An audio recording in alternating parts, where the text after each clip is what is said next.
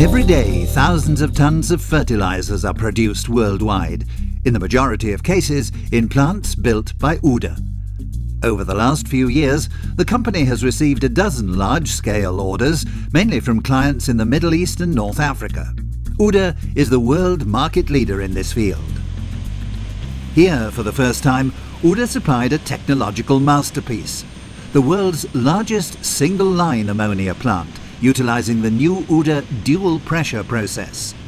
With it, SAFCO, the client in Saudi Arabia, produces more than 3,300 metric tons of ammonia a day, and this process has considerably greater potential.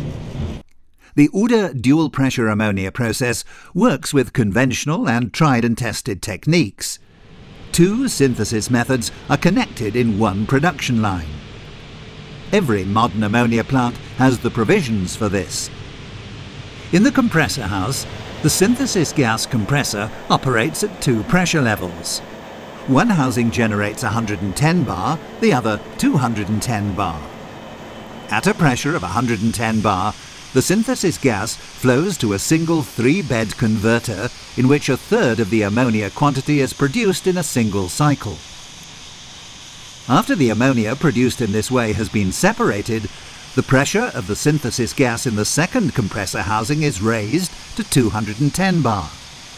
This is used by the standard synthesis loop with a two-converter design for the production of the other 2/3 of the capacity.